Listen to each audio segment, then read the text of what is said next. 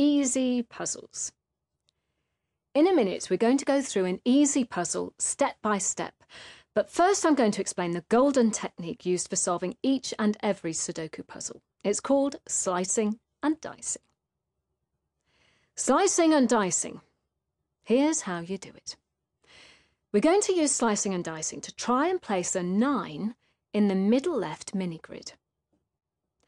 To find out where the 9 could go, we need to look at the middle band of mini-grids and use the information we've already been given in each of the rows.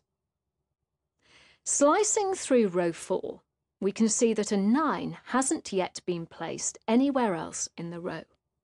So the empty box in the centre of the mini-grid we're studying is a possibility. Slicing through row 5, we find a 9 already in column 7.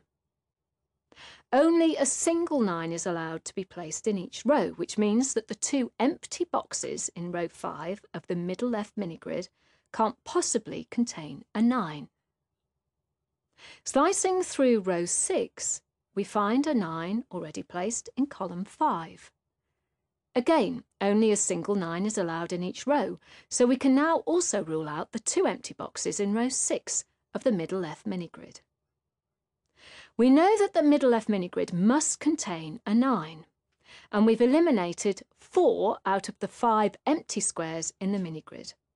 So this leaves the empty box in the centre of row 4 as the only possibility. So we can go ahead quite happily and place number 9 in that box.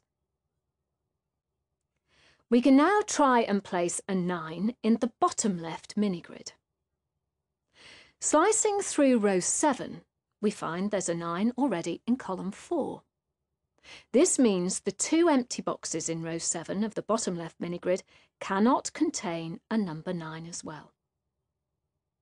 Slicing through row 8, we can see that the row doesn't contain any other 9s, which makes the empty box in column 1 a possibility for us.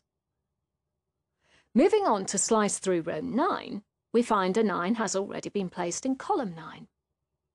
This eliminates the 2 empty boxes in row 9 of the bottom left mini-grid, as you can only ever have one 9 in each row.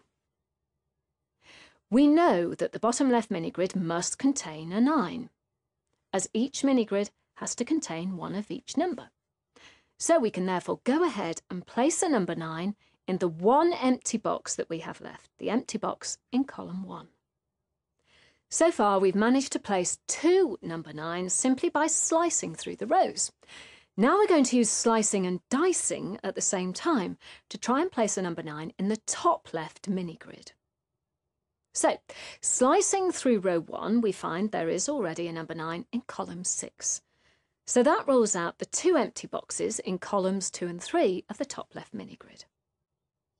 By slicing through rows 2 and 3, we can see that neither of these rows contain a number 9 yet.